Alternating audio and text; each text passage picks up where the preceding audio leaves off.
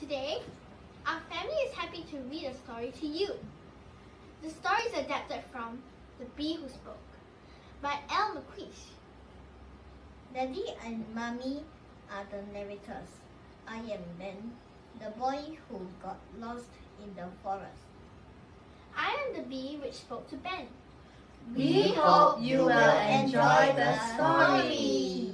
Ben saw clouds tumbling into one another.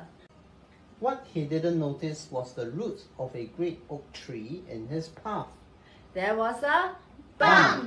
followed by a Whoa! then an Ow! My jeans are covered in dust. My knee is bruised.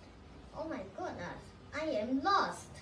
Ben didn't know the country, and the country didn't know him. Hello?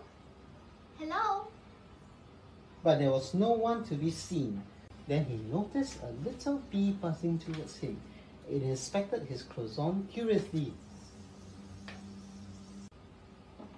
Hey, what's that? Ben, what a nice name. Bees can't talk. Of course we can. You just have to know how to listen. I think I am lost. Why? There's a map all around you. But Ben could only see trees. The bee buzzed closer. Do you like adventures? I live for them. Then I would like to take you on a little journey. Let's go. Ben meets Anika. Anika meets Ben. It looks like a tiny sunflower. They are cousins. Take the petals, press them between your hands, rub the oil on your knee. The ache on your knee will fade. Wow, that's Nature. Come, I have more friends I would like you to meet. The bee knew everyone and everyone knew the bee. what a busy place. In nature, we all have a job to do. What's yours? Nature gave us the most important job of all. If there were no bees, there would be no oranges for your orange juice, no strawberries for your jam. Yes, that would be a very dull breakfast. We visit the plants and the bushes and the trees and carry their precious pollen from one flower to another. That's how nature makes new plants and flowers. Do you get any treats? We get nectar. To make honey. And Ben saw for the first time a beehive, a buzz with busy activity. Everything seems just so. Ah, we have a saying for that. A place and a purpose for everything. That's the beauty of nature.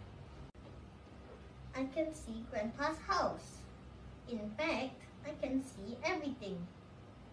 I must write it down in my journal. The afternoon became an adventure. Ben was scribbling when all of a sudden they heard music. Ben got out his binoculars to investigate.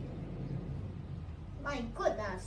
There was a whole troop of insects and animals. The birds broke into full song. I know this one. Join in, Ben, if you can. And nature's song began.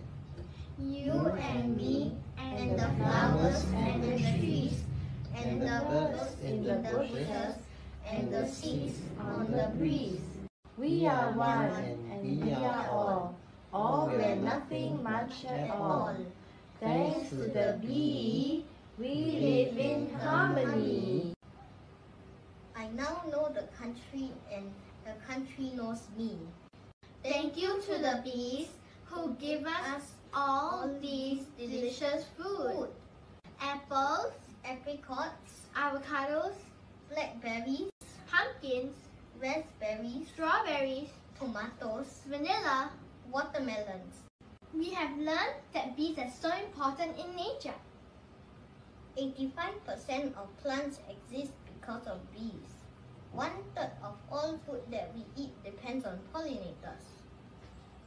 Bees are declining in numbers because of harmful pesticides, habitat loss, and climate change. We need to switch to organic pesticides. We could also plant bee gardens to create a safe habitat where they can build homes. Let's save the bees today!